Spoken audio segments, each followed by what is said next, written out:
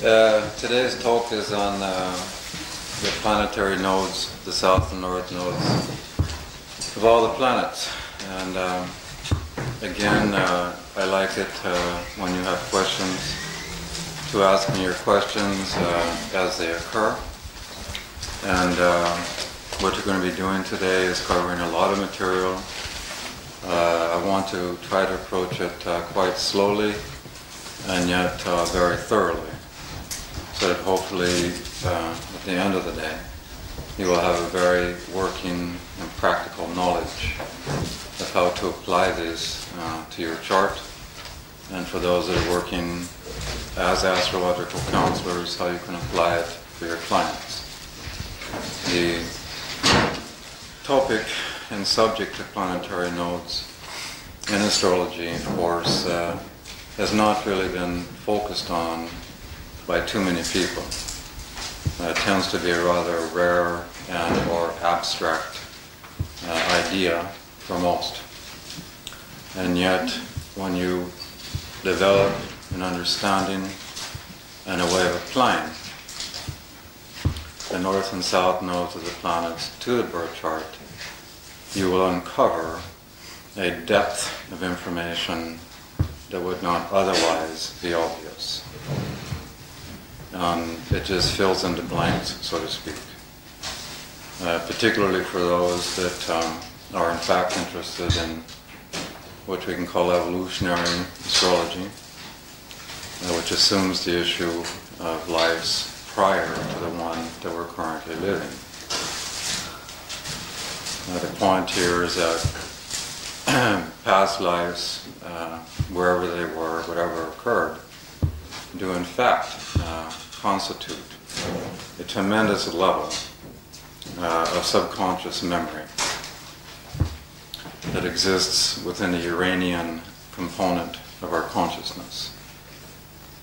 And the point there is that Uranus, being the higher octave of Mercury, correlates to what's called long-term memory, whereas Mercury itself is short-term memory. But from that point of view, long-term memory extends back into other lifetimes. And it's a very, very important issue because, a simple example, how many of us can remember in total detail what we did 2 weeks ago? So the question becomes, where do these memories go? And the point is that they go to the Uranian component of our consciousness, which in Jungian terms is called the individuated unconscious. Again, this means content unique to you as a person, or what Freudian psychologists call the subconscious. And the point there is that long-term memory, whether you can have a short-term memory recall or not, subconsciously, does condition your approach to your immediate reality. A simple example, a child gets sexually abused as a child, the memories are suppressed, and these memories operating in the Uranian element of consciousness, conditioning the person's psychological reality as an adult. So the point here is that we all have these past life memories, but for most of us, they're held in an absolutely unconscious state. Again, most of us can't remember in total detail what we did 2 weeks ago, but the memories are there. And it's just, for those that are meditators, by the way, this is exactly the element in your consciousness that you will access at some point, to have spontaneous past life memory. It's the area that hypnotherapists access for therapeutic reasons, to recover suppressed or forgotten memories. So the bottom line in this point is that these memories, past life, in total, condition your orientation to your existing reality in ways that you're not cognizant or conscious of. See the point? So this is one of the reasons of trying to embrace and include this area of astrology within your overall chart understanding, chart analysis. The north and south nodes of any planet relative to the natal planet itself, i.e. south node of Venus, north node of Venus, Venus itself, specifically correlates with the spiritual law that we call the Trinity. The Trinity, trigon. Past, present, future. And that once we exist in a reality of time based on past, present, future, we then have the phenomenon that we call evolution. And we have the universal experience, all of us have the universal experience of what is called the dynamic tension that exists between the past and the future as experienced in a moment. All of us have this tension. And the point here within this is that, in an unfortunate way, we all tend to project our past into the future. The future, again, is simply an abstract and can only be actually known from the point of view of the past. And because it's an abstract and a literal unknown, this is why we project our past to the future, which is exactly why most of us keep recreating our past into the future. So you can then see, perhaps from this point of view, how incredibly important it can be to understand the dynamics that have come before. The obvious intention of any of us, any soul on earth, is to stop compulsively recycling our past. It's the ultimate recycler. And to at some point break free from this stuff. Obviously, at the point in time that we're living now, as a collective soul, we're obviously now moving into the transition of the ages between Pisces, Aquarius, and the opportunity when the ages go into transition, they hope the opportunity is for the past to stop repeating itself, to completely break free in order to allow new paradigms of reality to occur. And yet this is very, very difficult to do, because to embrace the future 100% is to embrace 100% insecurity. How many of us like to feel insecure? Now I do. Now you do. Good. So, but the fact is that most folks at this point in the human epic don't want to feel insecure. Which is exactly why all over the earth right now there is so much extreme movement, politically, economically, to re-embrace the past, not the future. And if you examine the nature of history, at no point has the past stopped recycling itself. At no point. So even though this is an opportunity and a hope, it remains just that. So, now, the nodal axis, as we said yesterday, has extreme power. And as we suggested yesterday, the Greek astrologers understood everything from mathematical value, mathematical power. And the highest powers that the Greek astrologers assigned to any symbol in astrology was the nodal axis. That should give us a clue to something. So, well, one of the things we'll be doing today is going through a very specific case history It's an actual case history of a former client to make these ideas real as we go. You can perhaps see at the moment, just on a symbolic visual level, if we look at the amount of emphasis this chart has by placing in the nodal axes, you see this tremendous emphasis between 2nd and 8th house. Cancer, Capricorn. And if we erase these, not to have them on the board, you're not going to be seeing the same emphasis. That should be suggesting something to you right away. Now, the first thing we want to talk about is this fact that relative to the outer planets, all of us on Earth, every one of us in this room, will have the south and north nodes of Pluto, Saturn, Jupiter, Uranus, and Neptune, all in the same signs. Now this has a direct collective meaning in terms of if we look at life from the point of view of a collective soul.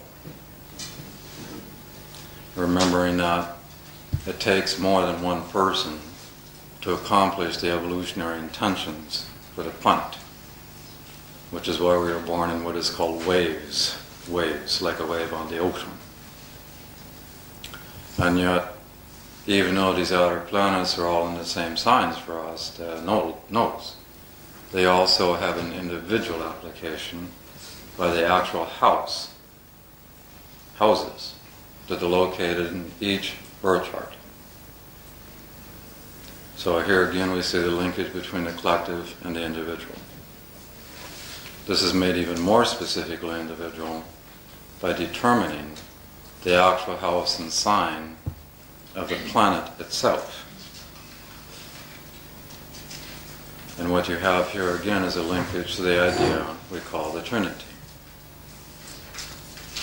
When you look into a birth chart, you have a south and north node of any specific planet. And that symbol itself is showing you the transition between past and future. It's in a continuous state of tension and or becoming. The planet that is the ruler of those nodes in the natal chart is the area, the dynamics, the archetypes, through which the individual consistently integrate this transition between the past and the future in the context of this life. You understand this idea? It's very, very important to understand. Here again you have the issue of the Trinity. So, from a collective point of view,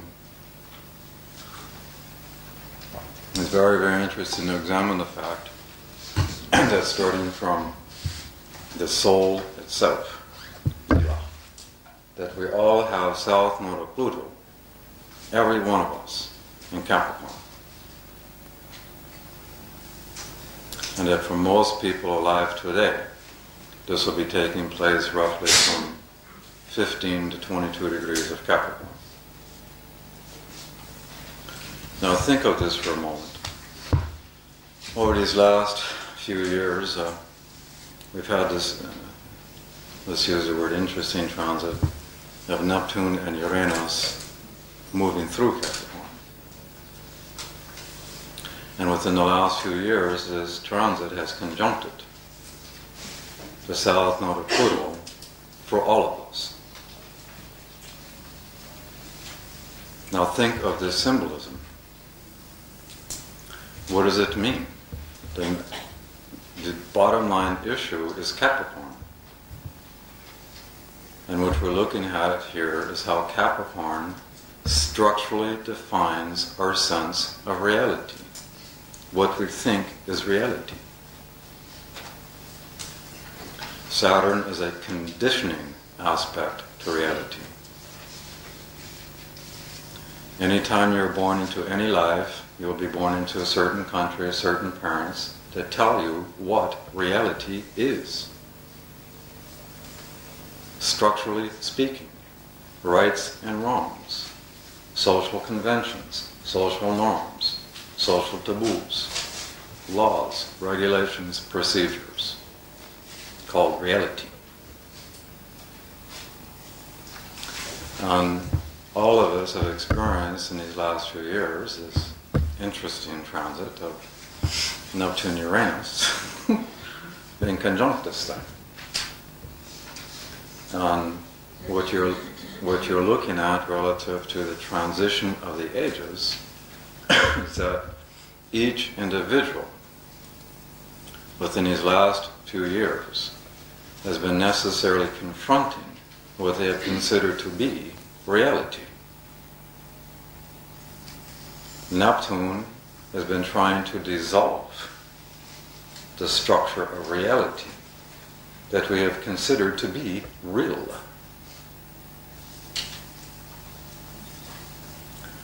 Uranus has been trying to liberate from reality.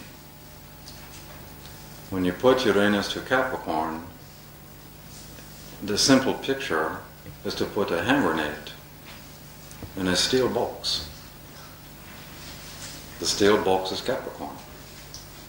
The hand grenade is Uranus. And despite how much Capricorn wants to hang on, to resist, in the end, the hand grenade wins.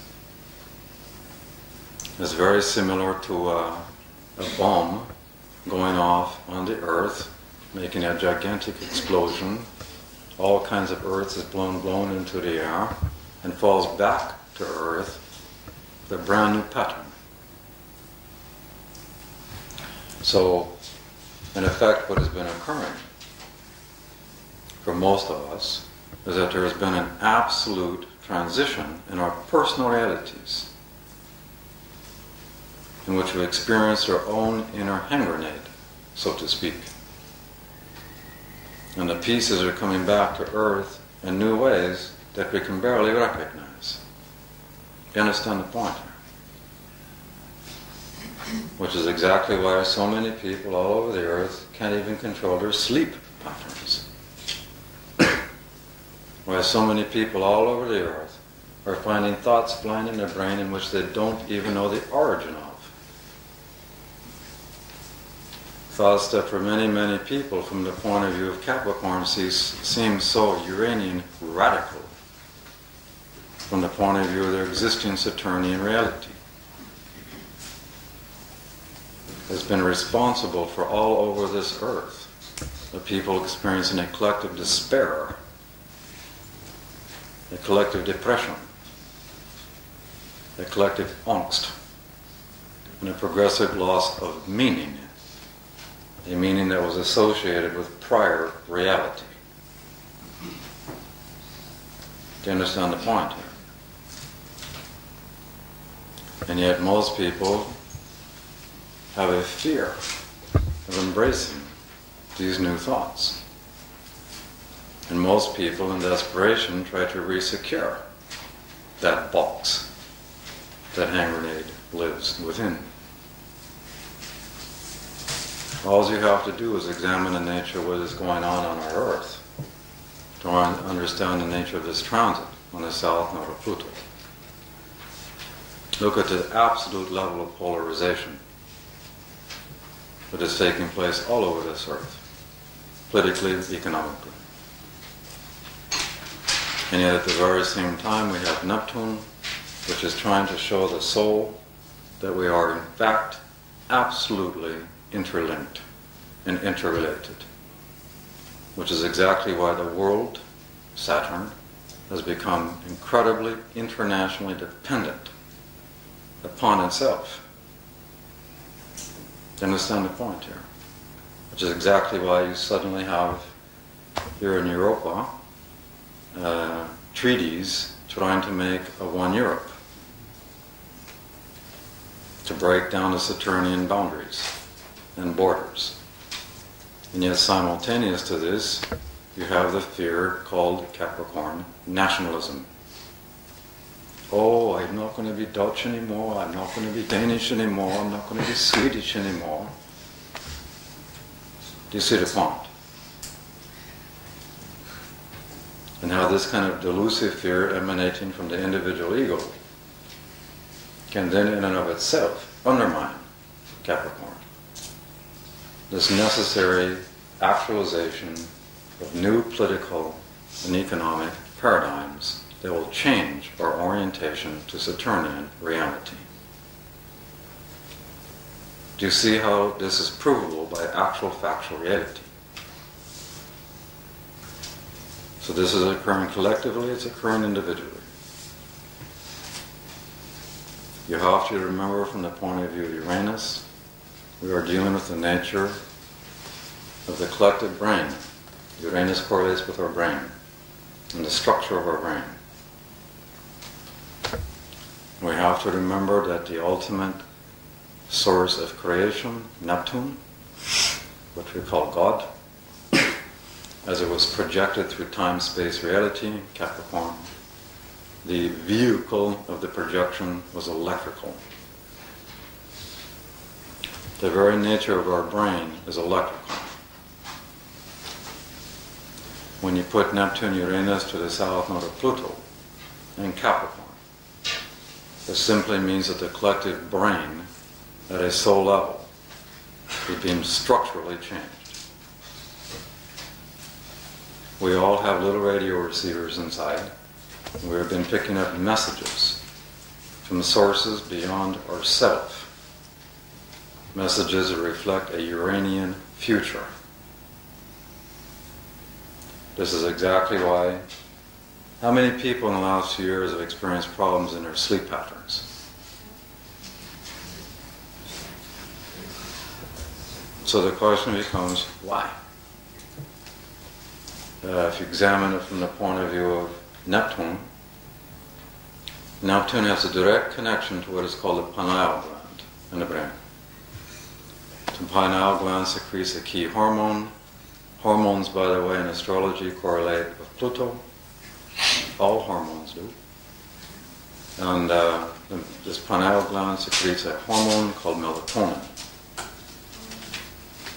Melatonin's function in consciousness is to dissolve the Saturnian boundary between subjective or egocentric consciousness and soul consciousness. It is meant to spiritualize consciousness. And when you run Uranus through Capricorn with Neptune, you now have an increasing amount of electrical energy within the brain. And that electrical energy is focused on the pineal gland, Uranus, Neptune, in such a way as to be secreting a dominant amount of melatonin, which is responsible then for the disruption in sleep patterns. The pineal glands control sleeping pattern. And this is happening for what reason?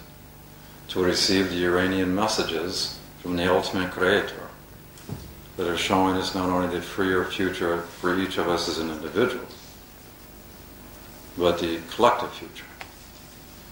So we're all being seeded with these thought impulses. But from the point of view of Saturnian reality, they can seem, Uranus, too radical, not able to integrate in my current Saturn reality. They initially appear as fragmented. They're not whole thoughts. They're not ABC-like. They're the famous Uranian snapshot, which is why it's so easy to resist. Do you see my point? So all of us have been going through this, is the point. And there's a reason for it. And how come, at this point in time, it has a direct connection for all of us to the south node of Pluto? Now, is this coincidence? Or somehow linked with synchronicity? Now, at the deepest possible level, we go back to where we started.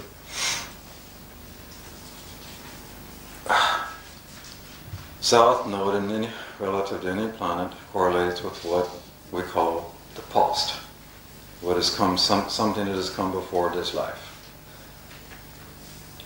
Now, you can see not only the south node of Pluto in Capricorn, but the south node of Saturn is in Capricorn, and the south node of Jupiter is in Capricorn, for all of us. So what does this directly mean? What are we all doing here with these symbols in our birth charts? What is the past that we are collectively connected to? Every human being on the planet right now. Oh, just hang on a second. What is the collective implication here, is my point. And how come for all of us we have a north node of these planets in Cancer? And how does this link now with these transits? Neptune, Uranus. What is the deeper issues here? Which we will find out. And this is where it can be a bit difficult because most of you in this room are not going to have a direct working knowledge of how the different signs correlate with different times in past life, or the different ages, and so forth. For those that want to really develop themselves spiritually, that knowledge will come. So it will be a little bit difficult today because for some reason I happen to have this knowledge, but it's very hard to teach. Oh yeah, well you can memorize all this now, yeah? And, I mean, history is vast and complex. So I can only share with you what I happen to know about this. So the bottom line with Capricorn and Cancer is that this specifically correlates in history to the time frame at which the transition between the matriarchy and the patriarchy took place. Now think of this statement. When the transition between the matriarchy, meaning that which preceded the patriarchy, the transition between those and the patriarchy began. And think of this as an imprint, subconscious memory, that exists within our collective soul right now. And how this deepest unconscious imprint has been activated relative to the Neptune-Uranus transit. The simplest way to illustrate this, there are many countries now on Earth that are being run by women that 10 years ago could not have been. Places like Pakistan, as an example. Places like Turkey, as an example. A few years ago, the Philippines, and so forth. In the last election in the U.S., it was called the Year of the Woman, because all kinds of women were being elected to political office. So how does this then connect, historically speaking, to the fact that we all have South Node, collective soul, in Capricorn, and this directly connects to the last transition between the matriarchy and the patriarchy. Does this seem somehow synchronistic, or just pure coincidence? Which way does it seem to you? Anybody want to choose pure coincidence? No?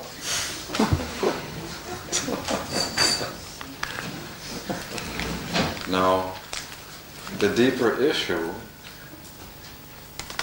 beyond these obvious facts, is to understand that the way reality, Saturn, Capricorn, was lived and understood when the matriarchy was in place for hundreds of thousands of years, was in fundamental opposition, diametrically opposed to how reality was understood and lived once the patriarchy was successful in becoming the patriarchy. It's like looking at the difference between night and day. When the matriarchy was in place, everything was defined and lived through what we can call natural law. The laws that are self-evident within the whole context of nature. Versus, via the patriarchy, man-made laws we call religion.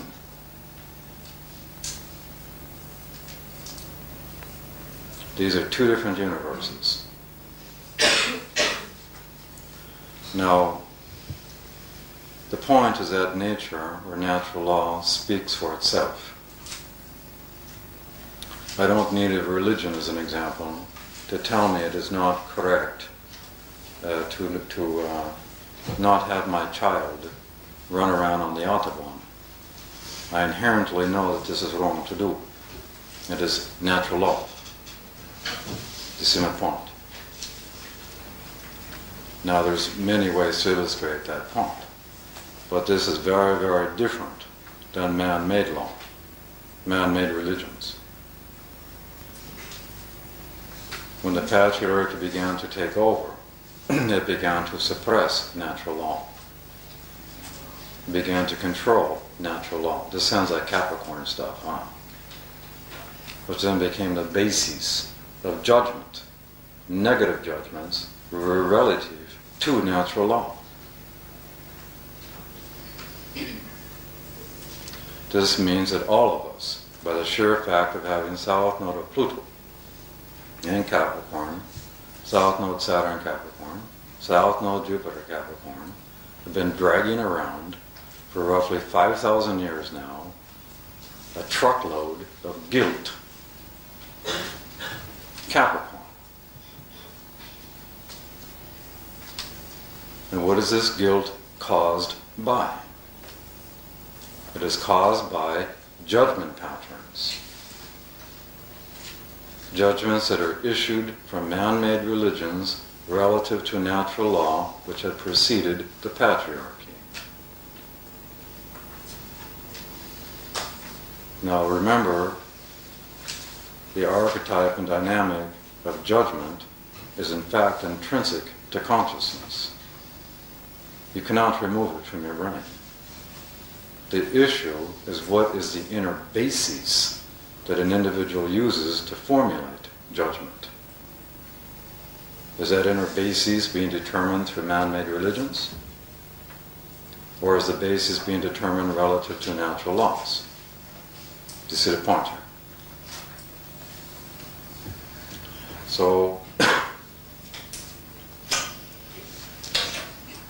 to show you just historical fact, when the matriarchy was in place, relative to having children, there was no nuclear family.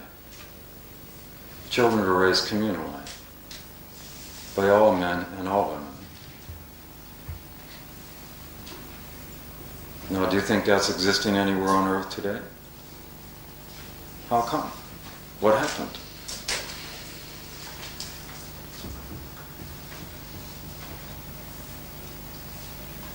When the matriarchy was in place, there was no such thing called a monogamous relationship.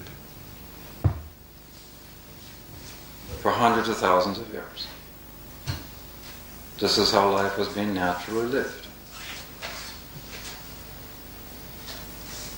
Now all of a sudden, since relative to the patriarchy, we've had the issue of property, possession, and control. How come? What's the impact? Do you understand here? For hundreds of thousands of years, certain women within the matriarchy would initiate the male children at puberty into sexuality. This was done for hundreds of thousands of years. Because woman was literally considered to be an embodiment of the goddess. The sexuality is understood to be literally making love with God. When this became suppressed relative to the patriarchy, religions, over great lengths of time, 5,000 years, this suppression of this natural law is in fact a causative factor in what we call modern sexual abuse of children. Anything that is natural and suppressed becomes distorted. Now I realize that some of these thoughts will be Uranian right now, radical. They may shock and offend you. But that's exactly what is happening and the purpose of this transition between the Pisces and Aquarian age. You understand? What I am sharing with you today is historical fact, not my opinion. There was this man in a sector, sectarian, and I saw it on TV, and all women and all men were together, and there was no monarchy. There was a certain point in history. The children were, I saw them, they were very unhappy. Who's my father? And they were like that because the head of the sect thought he was God himself. That was David Koresh, what are you talking about? You're talking about David Cornish? I'm not sure. This Waco thing in the U.S.? But there were, what I saw was that the children were very unhappy by this phenomenon because they didn't know anymore who their fathers were, and all mothers were caring for them. It was one big family, and that's what I was thinking about. Yeah, but what you're looking at in your example is a group of people living in a very distorted fashion defined by patriarchal law that have become distorted in horrible ways. We had an individual representing himself as a de facto Messiah or a Jesus Christ type figure at a patriarchal level. This is quite the antithesis of the matriarchy. I have registered in a communion oracle where I used to the children were growing up as Muslim, and the basis was awareness. And I have seen these children grown up and like they are so ripe and mature, way before the age that's, I mean, if I compare myself and other people, they have become very beautiful people because they were loved and at the same time allowed freedom. You're absolutely right, because when things were done communally in these ways, there was no such thing as emotional attachment. And because there was no emotional attachment, there was no insecurity. Once things became nuclear relative to the patriarchy and the need for possession and property, that was the causative factor, an emotional insecurity because of attachment. Now, when we talk about this transition, you're not going to wake up tomorrow and suddenly find a matriarchy in place and all is wonderful. It's not going to happen this way. So, we're talking about a process that will be underway for 2,000 years here. It will take a while for the consciousness to catch up and to reintegrate in these ways.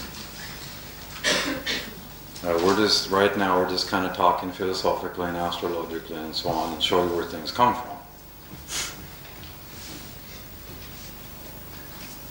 So one of the messages by having these Pluto, Saturn, Jupiter with the north nodes in Cancer, think of this now, is relative to evolution. It literally means to go backwards in order to go forwards. That's the intention of the cardinal archetype. We've all learned the cardinal archetype in order to embrace change. Walks 2 steps forward and then 1 step back because it freaks out at the change.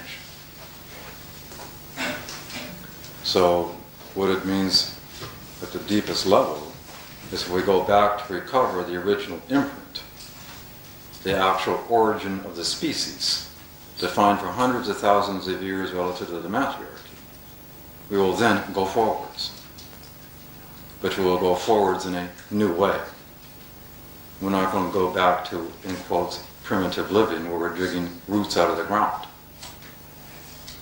Unless it turns out that there may be some major environmental catastrophe that in fact may demand that, which in fact is a distinct possibility. We'll get more into that when we talk about why we all have the South Node of Uranus in Sagittarius. What does that now mean when, as now the happy Pluto transit marches ever closer to this collective point, and what that's actually going to mean. The whole issue of what we call natural law, the truths that are self-evident within nature itself. That whole archetype is Sagittarius. Nature, which in our time frame is called Gaia, G-A-I-A. The point here is that the totality of nature, from the point of view of consciousness, is entirely conscious. It was only from the point of view of Judaism and the invention of the Garden and Eden myth that we developed the doctrine of the human organism being superior to nature. And therein lies the doctrine of dominating nature, with the belief system that nothing within nature except the human being is somehow conscious. This is an absolute contradiction and violation to natural law. What we call consciousness, and consciousness, by the way, is a phenomenon through astrology, is Neptune. The phenomena of consciousness. Consciousness permeates the totality of creation, everywhere, simultaneously. It's what the great avatar Yogananda used to call lifetrons, subatomic particle that permeates the very essence of the structure we call creation. Consciousness. That being the case, how could anything within nature not be conscious? The only real issue here, and the difference, is a consciousness that is self-aware that it is conscious. The self-awareness of consciousness within a rock is not as evolved as the consciousness in a human organism relative to self-awareness. But the fact remains it is conscious. How ancient peoples long ago understood the nature of truth was to unite consciousness with the totality of consciousness within nature. Meaning each consciousness has its own unique truth and understanding of the totality of creation. And by uniting consciousness with various forms of consciousness this way, consciousness expanded. It was at one with nature. It used to be called the Golden Age. But what has now happened? Relative to the invention of called Judaism by men, we not only had the invention, basically, of the psychology we call sadomasochism. Why? In this myth, what is suggested? That woman is the cause of all negative and evil phenomena on earth. Woman is the cause. The opposite of when the matriarchy was in control. At this point in time, woman was then presented as the temptation for man's spiritual downfall. Why?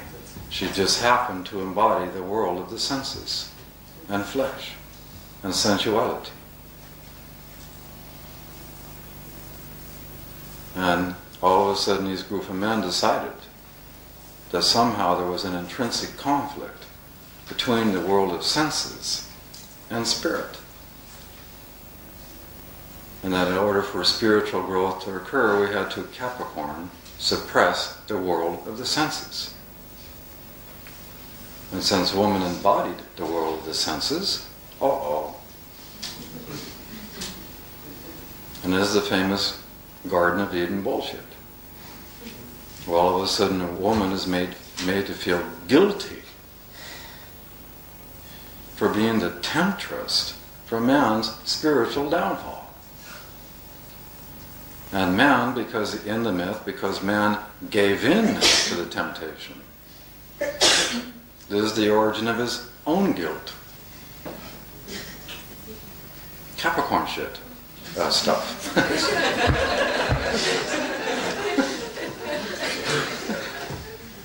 So, when all this became perverted in this way, the woman, made to feel guilty, simultaneously then needed to atone for that guilt, to purify it.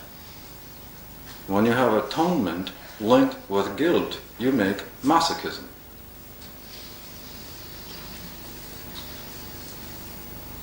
Man, feeling guilty by giving in to the temptation, created anger. When you have anger linked with guilt, you have the pathology of sadism. Think of this fact, and how this myth, since its invention, has created and led to reality as we know it since that time. The simplest example of this point and this time is man and woman doing the same job and woman making less. In this myth, you are taught that man is superior to woman. So now you have the doctrines of superiority and inferiority, dominance and submission. Woman now being considered to be just a piece of property for the man to control and to possess. And it still permeates the Western psyche to this day in ways that most of us don't even recognize anymore.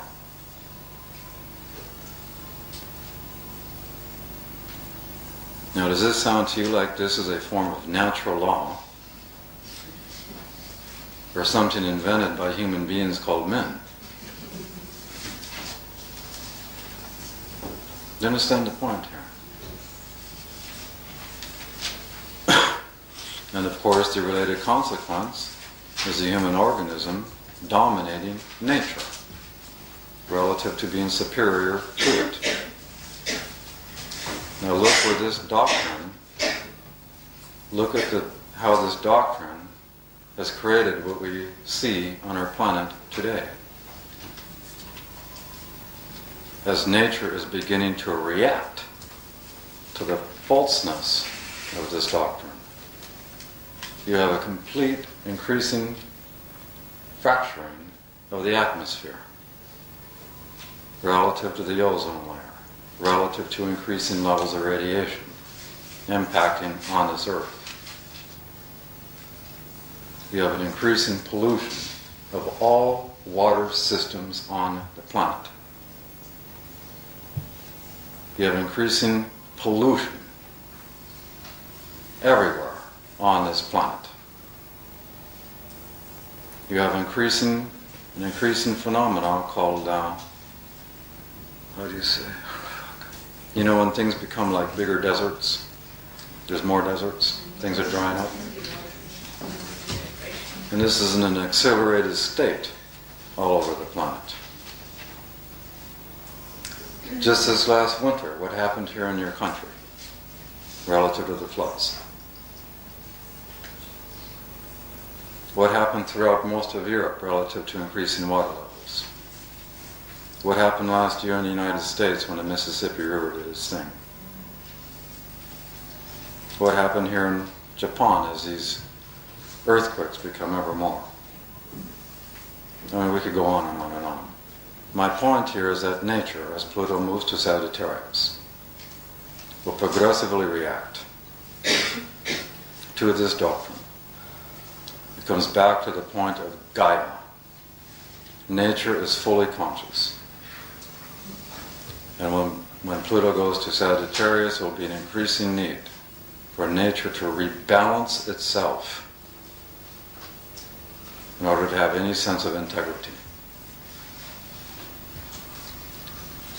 It's no different, like a few years ago I lived in a place where the rabbit population was out of control. And every 7 years, because of this fact, the male part of the rabbit population, every 7 years, would create a sexual disease that did not allow it to reproduce, so that the species could be minimized. The same point. If we step back from Earth and observe Earth like we're looking at it through a microscope, the human organism would appear like a cancer cell in the human body.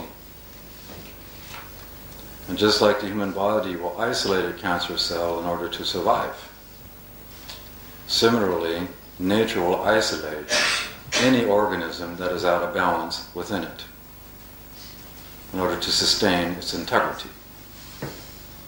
And this will become accelerated with Pluto's movement to Sagittarius.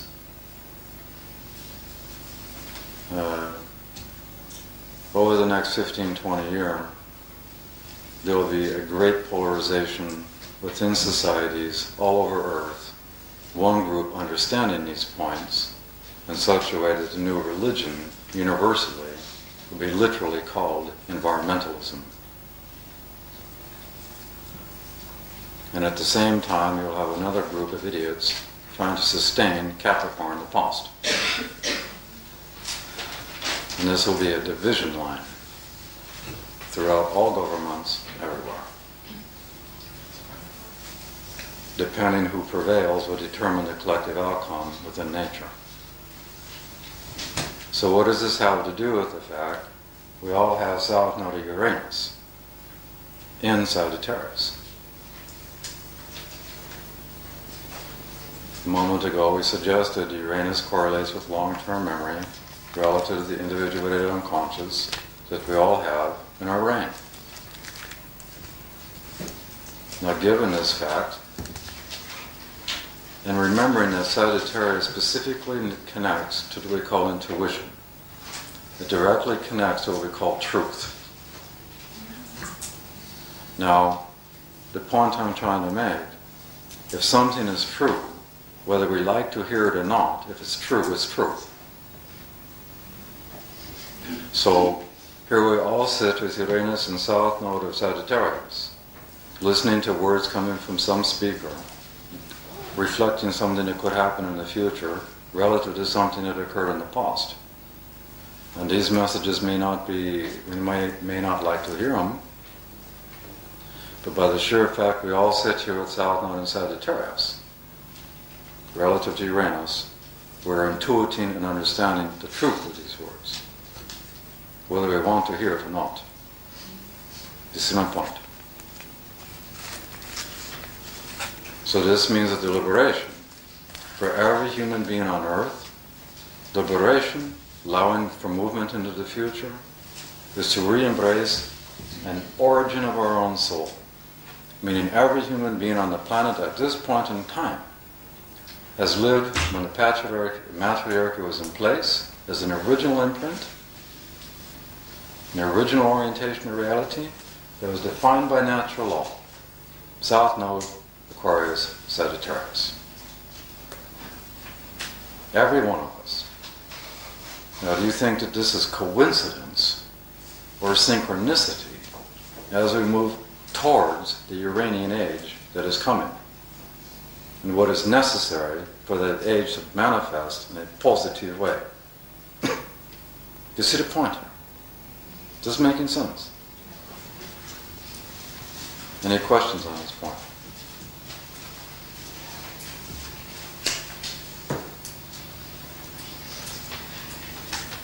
What is the positive manifestation of Saturn and Capricorn? The positive manifestation of Saturn and Capricorn? You don't like the consensus? You don't like the patriarchy? I don't like what? Patriarchy? No, you're making an assumption that I don't like this and that. I'm describing facts in a very Uranian objective way. But there should be rules and regulations, a structure in your life. There's no question about this. The question is, what is the nature of those rules, regulations, and structures? And in relationship to natural law or relationship to man-made law? I don't need a religion to tell me not to put my baby on the Autobahn. What is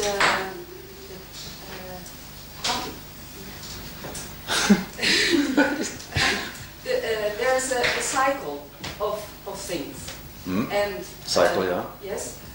How long does the node takes to go around?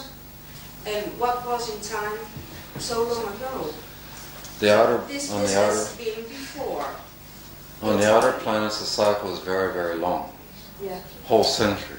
Yes. On the inner planets, it's much more quick. We're going to show the relationship between the inner planets and the outer today.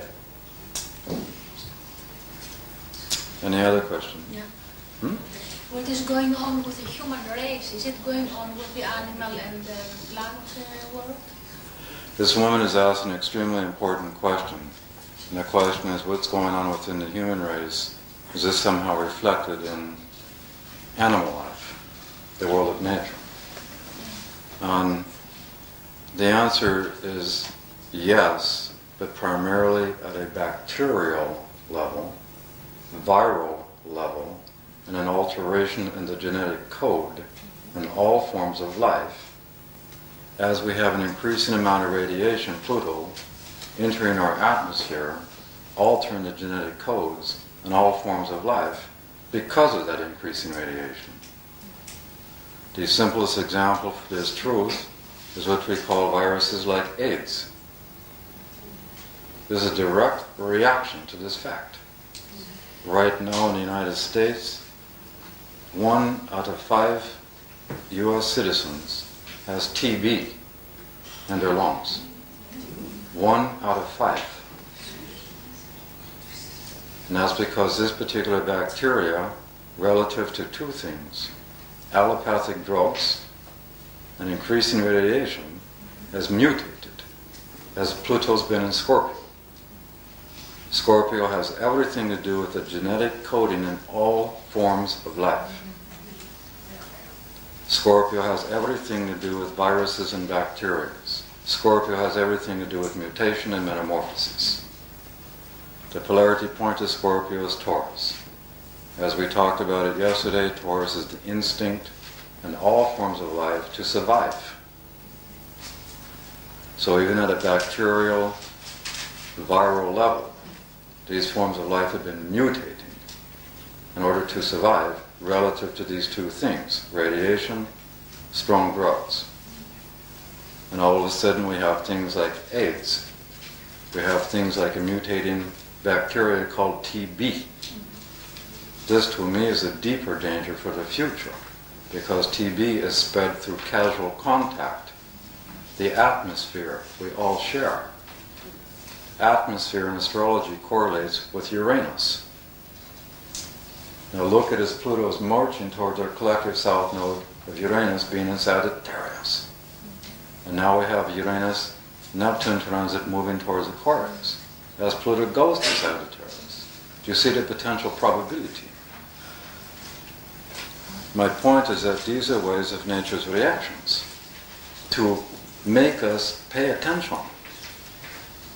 There's two kinds of evolution, and Pluto correlates with evolution. There's cataclysmic evolution, and there's Darwin's notion of uniformity, slow progressive change. Pluto correlates with choice making. What choices do we make? What kind of evolution is determined based on those choices?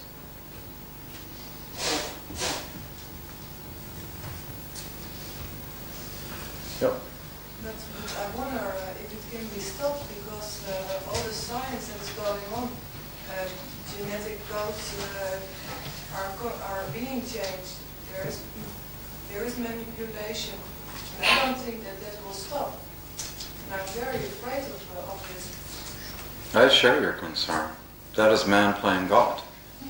And this whole issue of genetic splicing and genetic alteration started when Pluto began its transit in Scorpio and Neptune Uranus went to Capricorn.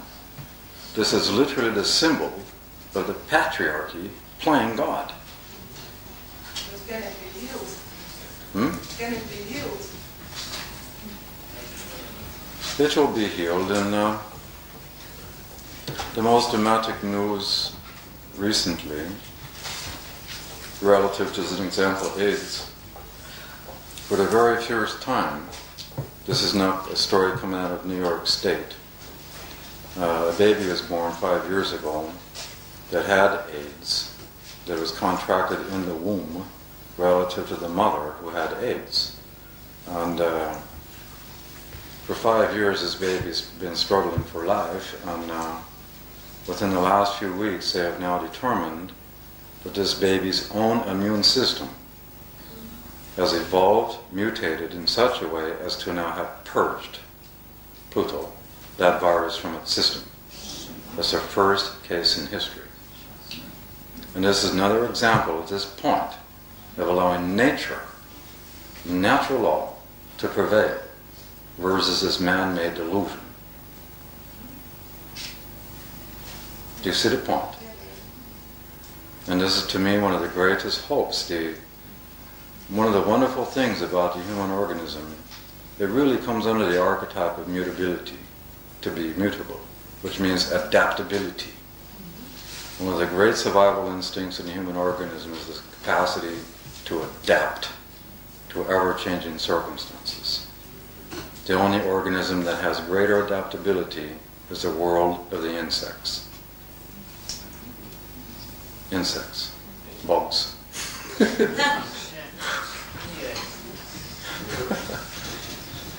So anyway, let's have a little happy break here and we'll come back and talk about more.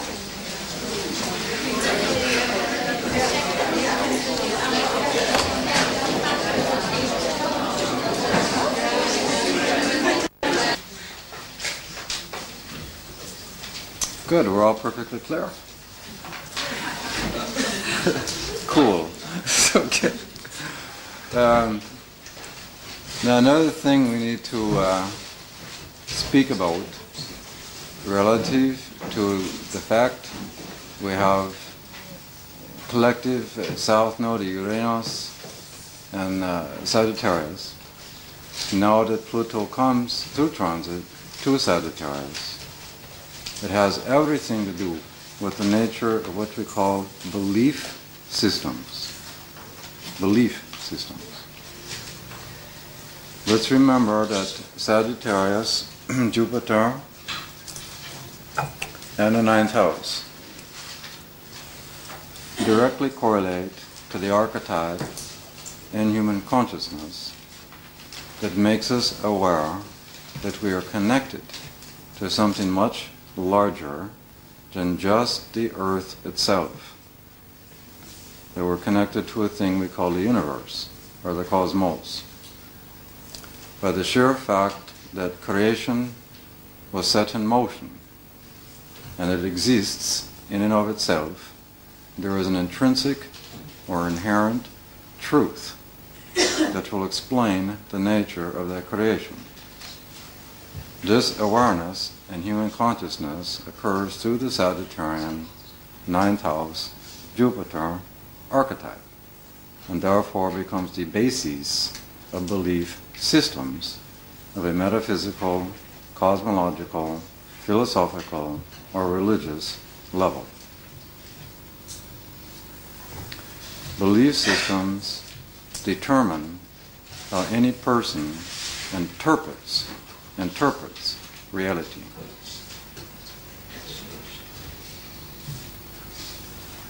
And how we interpret reality then is telling us, according to our interpretation, of what is true and not true. So here we all sit with South Node Uranus in Sagittarius, and now Pluto comes towards Sagittarius. Clearly the implication is that every human being on Earth will have their belief systems challenged, confronted, Pluto. And now in the last analysis, this transit, because again Pluto is a phenomena of evolution which occurs in one of two ways, cataclysmic or not cataclysmic. Evolution always leading to metamorphosis, that is to say, a growth of reality. So, since Sagittarius has everything to do with the nature of natural law, natural laws, in the last analysis, the bottom line, what you are really looking at is that every human being on Earth, unless their belief systems are already in harmony with natural law, will be experiencing a tremendously intense confrontation of those existing belief systems. And therefore, how we're interpreting reality will be fundamentally confronted. Now this is a very, very important point to understand. Belief systems for the human organism make the human organism feel secure. Let's remember that the Sagittarius archetype is naturally in conjunct Cancer. You can see the implied crisis that's on the way with respect to our security structures linked with our belief systems. You understand the point? Now, again, nature, as it erupts in increasingly intense ways, will have a direct cause in changing the nature of belief systems. We will have no choice, Pluto. At this point in evolution relative to the human epoch, these changes are not going to be occurring through some instant collective enlightenment. It will occur through what's called circumstantial necessity, in which the human organism has no Plutonian choice but to change. You understand the point here? So this will be one element of it. And the potential for these, let's use the word Earth events, can reach a magnitude that will actually potentially threaten the survival of the human species itself. That's how intense it could become. Remembering that Pluto has everything to do with what we call radiation. It has everything to do with what's called nuclear energy. It has everything to do with what's called the atom bomb, or the nuclear bomb. Now what happens when you put this natural archetype in the context of the archetype we call nature?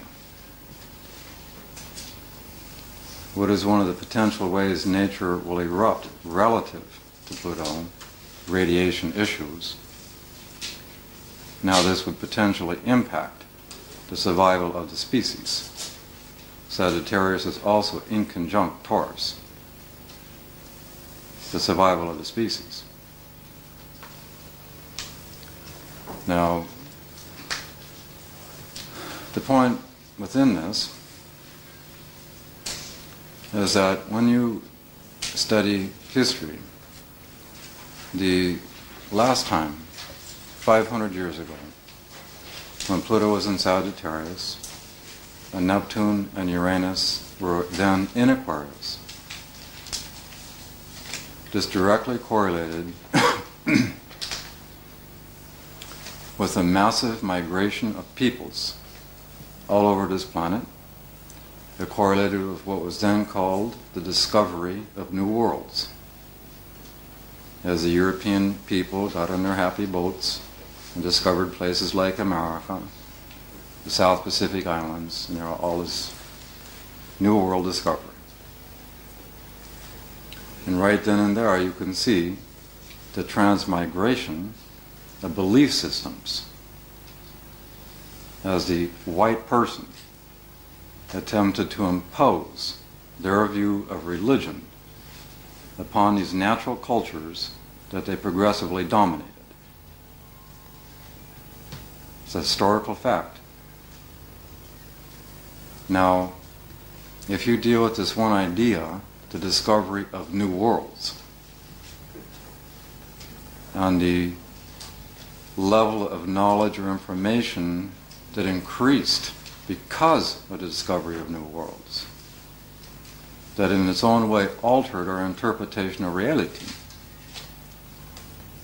As an example, at that point in time, the majority of people still thought of the earth as flat. And then suddenly, relative to the discovery of new worlds, oh, it's round. At that point in time, the earth was considered to be the center of our solar system. Now we realize, of course, the sun is. And guess who promoted this realization? Primarily a fellow named Kepler. And yes, he was persecuted by who? Belief systems called the Roman Catholic Church. So if we bring it up to date, by the way, that was the very same time frame that Nostradamus manifested. 500 years ago. This man had, guess what, Pluto and Sagittarius. And he made a whole lot of predictions, did he not? That brings us to this time frame. And his Pluto is at 2 degrees Sagittarius. Looks like some sort of return here. Now, if we bring it up into our context of our reality, in this time, many people on the earth understand that there are other forms of life that exist elsewhere than just the earth. What people like to call extraterrestrials or aliens. Aliens according to who? Compared to what? It's like, now, of course, certain percentages of the population have already had their own experiences, direct experiences. But because this is not occurring yet at a collective level, the majority of people judge Capricorn relative to existing belief systems, these people as Uranus, bizarre. But somehow they're psychologically fragmented off in their own little universe somewhere. Do you understand? So, if you look at it logically, Pluto moving to Sag, Neptune, Uranus coming to Aquarius. Keeping in mind we all have a collective south node of Neptune in Aquarius. Now, I'm not making a prediction, but I will suggest that it would not be unlikely within the next 15 years or so for these life forms that we call extraterrestrials to reveal themselves in mass to the collective organism. Now, let's assume that exists. Let's assume that it occurs, just for a moment. If, in fact, that occurred, could you see the incredible Plutonian impact on confronting the nature of our existing belief systems and how we understand this thing called creation? Think about it. And then, therefore, how we are interpreting reality. Do you see the potential radical shift in consciousness that this could induce? Do you see the point here? Might you, in this respect, also think of things that happen, let's put it in the other direction, I mean internally, like it's also the time that all kinds of experiments are going on in what you call cyberspace, in hyper, that it's in a way extraterrestrial, but then the other way around. It's like going into brain consciousness, whatever you want to call it. Would you place it in the same kind of perspective? Absolutely, because the phrase I would use to talk about what you're suggesting, I would call it cellular memory. Memories that exist within ourselves. And a cellular memory has its own time. So now here comes a Pluto-Sagittarius transit relative to South Node of Uranus in Sagittarius. And here comes a Neptune-Uranus transit relative to our collective South Node of Neptune in Aquarius. Now what kinds of cellular memories linked with distant times might be unlocked in the collective organism? Jeff? Yes? Are you familiar with Ken Carey's book, The Third Millennium? No, I'm not. You're not. Then I'll skip my question. The point here is that, let's just stop here for a moment and put these two things in combination. Number one, the discovery of new worlds relative to extraterrestrials revealing themselves in mass, impacting on belief systems, impacting on interpretation of reality, impacting on our self-image in conjunction with Cancer. And then link this with Gaia, or nature, itself erupting relative to the delusion of superiority in the human organism through Earth events. Now if we just stop there and put these two things in combination, can you see the reality that is probably going to be unfolding in this next 15 to 20 years? It's going to be at a remarkable time. You're also going to find, just like 500 years ago, that one of the potential phenomena that will occur relative to discovery of new worlds is the human organism's colonization of other planets. Right now, the human organism has the technology to make the planet Mars Earth-like. How they would actually do it, the technology involved, is to pump carbon monoxide into the existing atmosphere of Mars.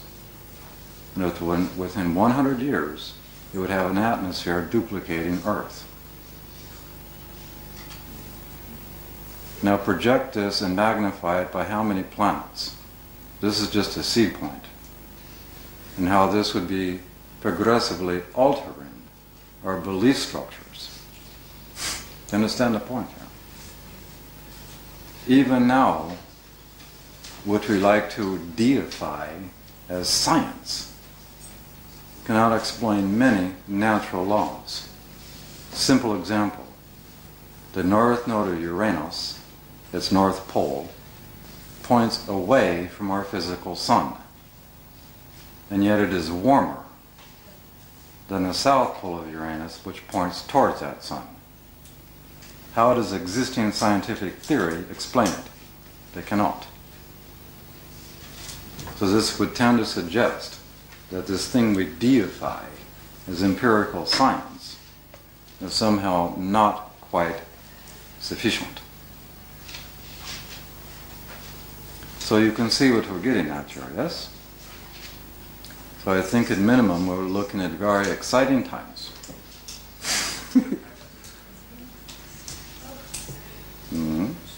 Then from another point of view, Pluto's movement to Sagittarius, keeping in mind it deals in the end with that which is ultimately true, the issue of truth. This then means, on an individual basis, who is ever involved in their own living lie,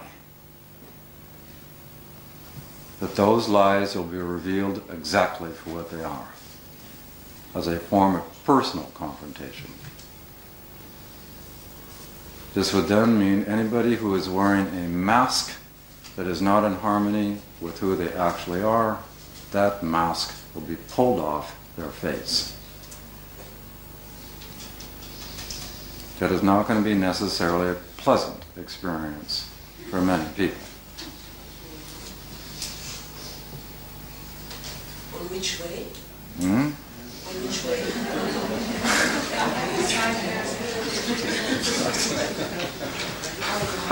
You say no present, and I ask who present? It's going to occur in many ways. There's no one way for anything. No, but tell me some of them. It can be something as simple as you have an existing friendship and it was somebody that you consider to be real and honest and these sort of things, and suddenly you come to find out that this friend is not coming from a place of honesty, and the mask comes off, and this makes a own kind of Platonian confrontation, which is not pleasant. No, but for the person himself, not the living person, but the person himself. Because what I know is everyone has a mask, and yes, you can be conscious of it or not, and you can pull it or not. No, I would disagree with you. Your statement that everybody has a mask, that's itself a generalization that you're calling a universal truth. That's one of the problems in Sagittarius, is to think that one's personal truth is a generalized truth for everybody. There are in fact many people on the planet that are in absolute harmony with their inner essence, that are not wearing any sort of mask. They are in fact... Beautiful. Hmm? They are beautiful then. Yes, quite beautiful. And there are in fact people on our planet today who are still very much living in absolute harmony with natural law.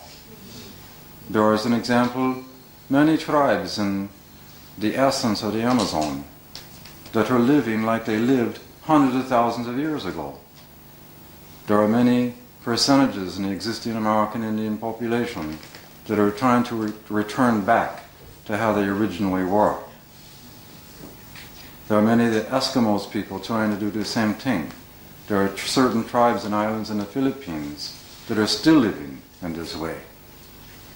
There is a matriarchal tribe in the north of Egypt that nobody even knows about anymore, that are living like they lived 300,000 years ago. But we don't hear about this in our modern media. But these people still exist. I know from my own experience. I live with the Navajo in this life a long time. And I was initiated into their religion called Peyote. And I understand what this issue of nature is about.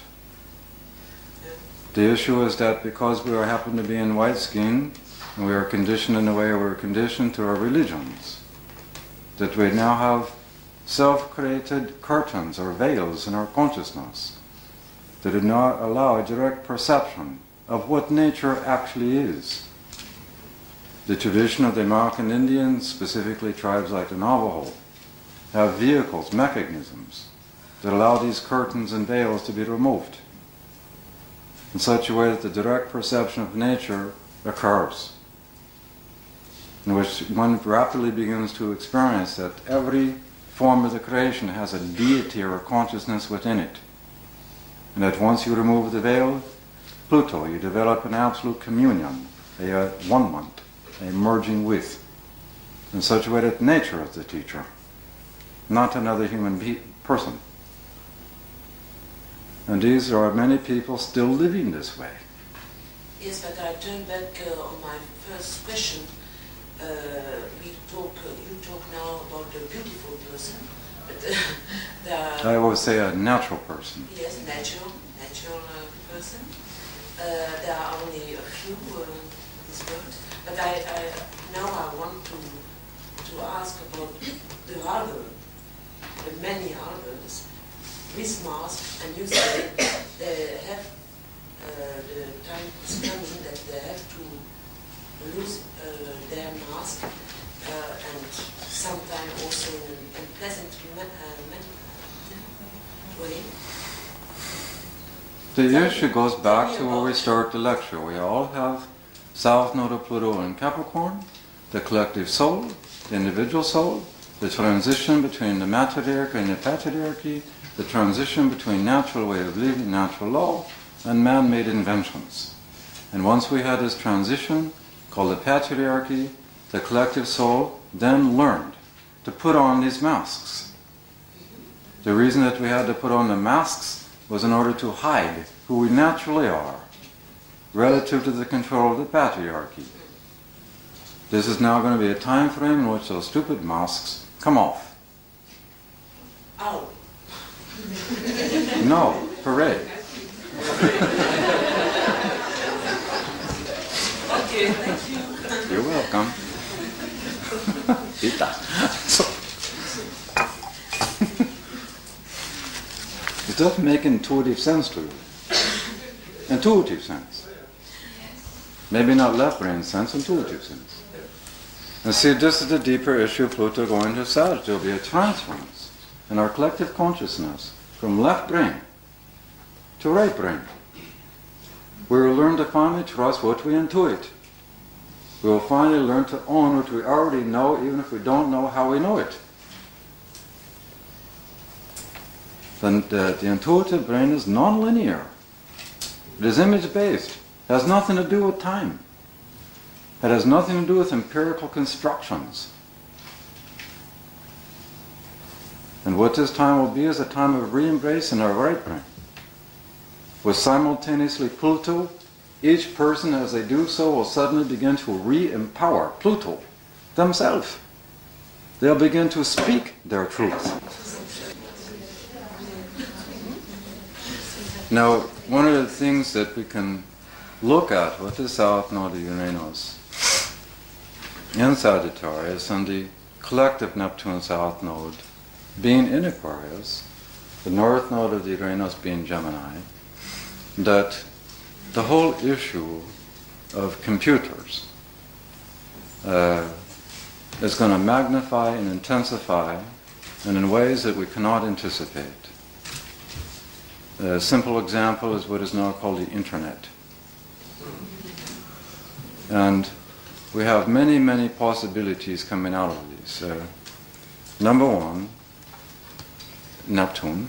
It will clearly demonstrate the international linkage of all peoples everywhere as they learn to be in touch or communicate with via the thing like computer, Internet. This one fact will bypass governmental controls.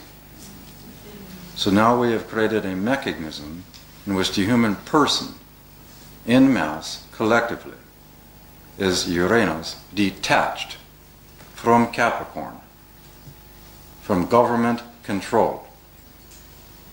This will allow for increasing awareness, collectively speaking, of peoples everywhere. Do you understand my point? And the transference of knowledge, Sagittarius Gemini, back and forth at an international level, Neptune. This is the first time in human history that such a phenomenon has occurred. The very first time.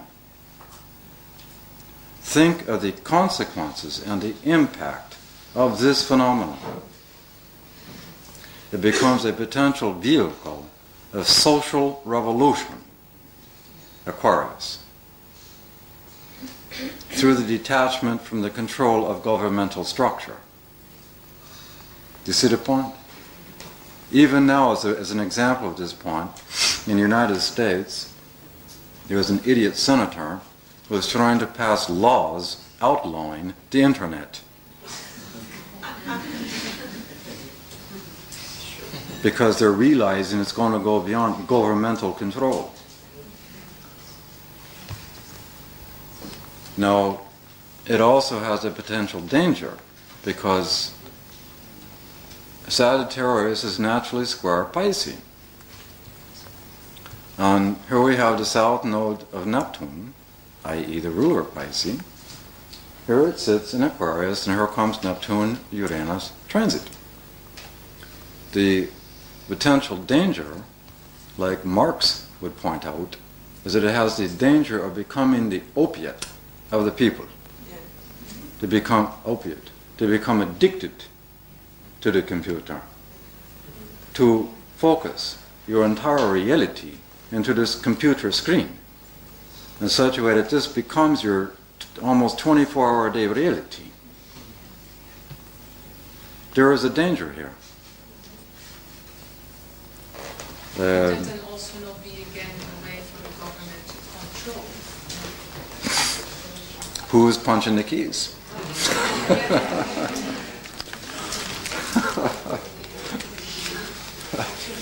So the point is, you can see some of the ramifications here. You also have clearly the symbolism, because for many years now, a certain percentage of people have been trying to develop what is called artificial intelligence with respect to the computer.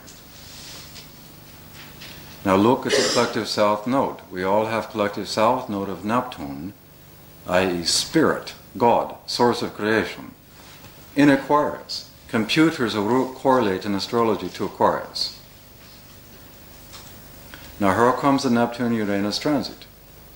At the same time, here comes Pluto transit to south node of our collective Uranus, south node, Sagittarius.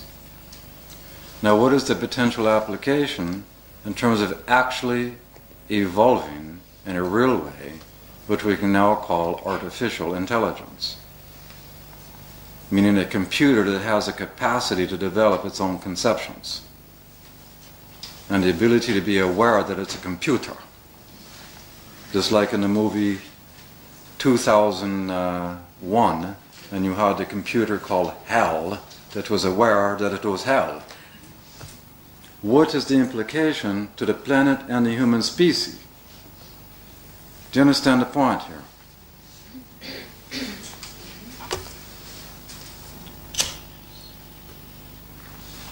At this point in time, none of us can know.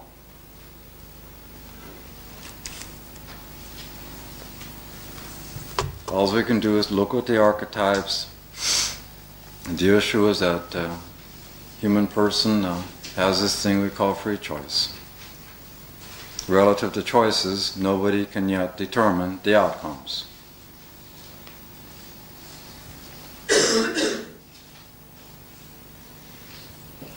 Questions on these things?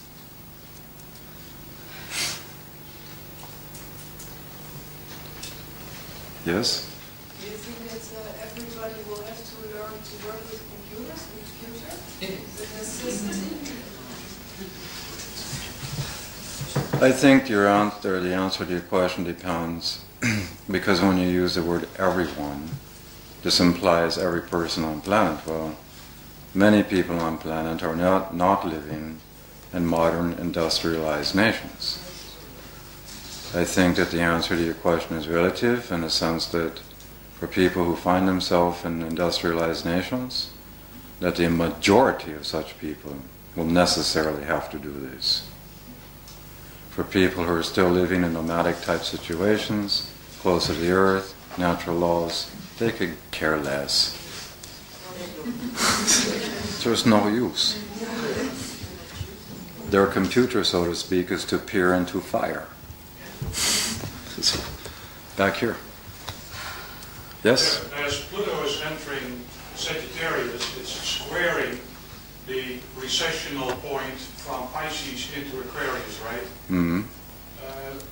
May we carefully predict, quotes, that everything related to the Piscean age will probably, with this square, rebel tremendously against any transition from Piscean age to Aquarian age? I'm thinking about Christian religion. Mm. What will happen progressively is that the danger with Pluto and Sagittarius at a religious level, with i.e. religion being the consensus, given the fact that Pisces makes this square and so on, is that certain religions can become even more fanatical and even more extreme relative to the Sagittarian delusion of thinking that its view of reality is the only right truth. Now, the religion in question that is going to be most dangerous in our time is Islam.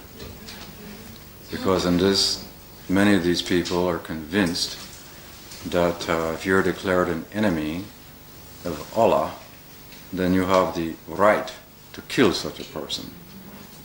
So, last time the danger was Christianity, 500 years ago. But, so yeah, there is this danger of religions becoming fanatical. But in the end, like Christianity ended up doing, it blew itself apart. So, there is this danger for sure. The issue within it comes to a question, Pisces, that the Piscean age is in fact coming to culmination. And that means all the archetypes that have defined the Piscean age will come to a head so that the transition can occur. It must culminate.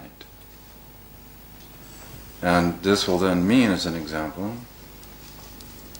relative to Western religions of a patriarchal nature, even Eastern religions of a patriarchal nature, the presumption and these teachings, since their invention, not realization, invention, two different things, is that for spiritual growth to happen to consciousness, one must suffer first. And that suffering at a first cause level means to suppress the natural laws emanating from the human body. This doctrine has the basis of the presumption that spirit and flesh are in contradiction, which becomes a causative factor in patriarchal religions called hypocrisy. Now, take the example of the history of the actual history of the Roman Catholic Church. How many people realize that its empire, the establishments of churches everywhere, was built on the back of prostitutes? How many people remember that there was a functioning brothel in the Vatican itself in the 13th century? How many people remember that many popes accessed prostitutes? How many people remember that the original male clergy from the 1st century to the 12th century has 6 or 7 wives? And so on. So the point here is that Pluto and Sagittarius will reveal the truth. And as the truth is revealed, that which is not in harmony with natural laws, including fanatical religions, will blow themselves up. Isn't there also a tremendous healing potential with the Pluto, with the Sagittarius? I'm sorry? Isn't there also a tremendous healing potential? Absolutely the point. Because to me, this is the ultimate reason why we all sit here with this dominant Cancer-Capricorn axis reflected in these outer planets. We're going to go backwards to go forwards. This means what? It starts with an elimination, Pluto, of the false doctrine that flesh and spirit are in contradiction. Once we remove this false doctrine emanating from the Pisces age, then what is going to happen? Do you see my point right there? We've just eliminated a truckload of guilt.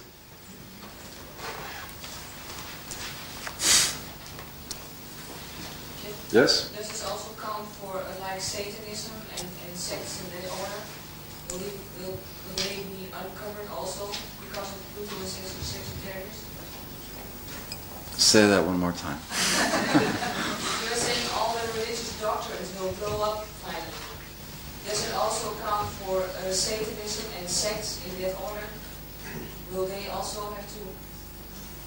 Satanism and sects? What? Sex? Sex?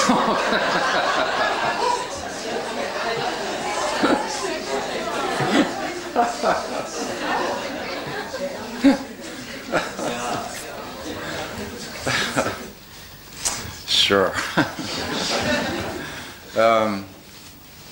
I'll put it to you this way. When you embrace nature and live it, and actually experience it, when the veils are removed, there is no such thing as hierarchies. There is no such thing as who's better, who's worse. There is no such thing as superior and inferior. Everything is perceived and experienced as co-equal and absolutely essential to the totality of the creation. So to answer your question in this way, sure. These sort of religions that have hierarchies and sects will be no more.